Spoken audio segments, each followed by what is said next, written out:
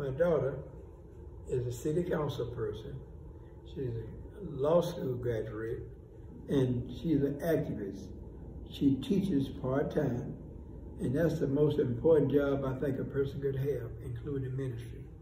And I'm an ordained minister myself. Of all the things I've done, I don't think I mentioned my ministerial alliance and my association, but it's the most important things that I've done. We believe in the fatherhood of God and the brotherhood of man. They're both Christians, all three of my children. Both my daughters, my daughter Cheryl, as I said, is a city council person in Warren, Ohio, and she's an educator and has her own business. Okay, my daughter in Cleveland is Marsha Fudge. She's a congresswoman. I met her mother some 45 years ago. Didn't meet her for about 20 years till later. And Marsha at the time, I think, was in law school, I believe, down at Ohio State. And I think one of her classmates, I know she went to school with Governor Kasich, and who was a past governor, and also Mike White was like, they grew up together, okay? John Kasich, of course, was a Caucasian. Mike White was African American, okay? And they was both, well, John Kasich, Republican. And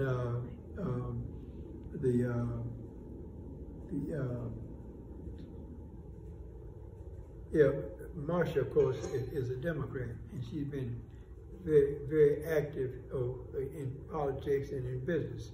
Even when early on, when she was in high school, she went to Ohio State on a basketball and an academic scholarship, and so she's now head of the Deltas, which it was a national organization dealing with women issues, and she's very active. We're very proud of her.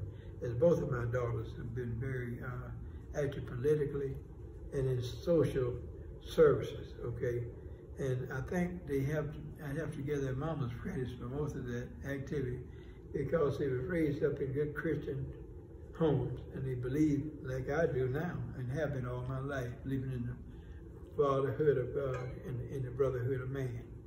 So my son, Juan Saffold, when Juan was in junior high school and grade school, Juan was a good athlete, okay? He played football and baseball, and he's just a good athlete.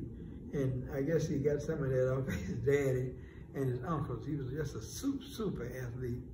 But during his high school days, okay, he got involved with the wrong crowd.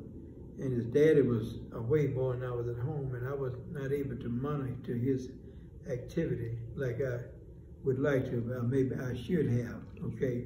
His mother did the best thing she could. She worked, and when parents are away, kids will play. So one got kind of involved in some things that maybe he should not have been, and as a result, he was not able to do the things maybe he could have done. But I'm proud of him now. I was told that right now he's probably in better shape now that he has been in a long time. And I can't say he found Christ, but Christ went and got him because he was baptized when he was in grade school, like his sister was, and all of us. So he's coming along fine, and I believe in all my heart, I know he won't ever be what he could have been, but he's going to be better than what he is. I'm so proud of him that he's rediscovered what it means to be a good citizen, and he's doing well.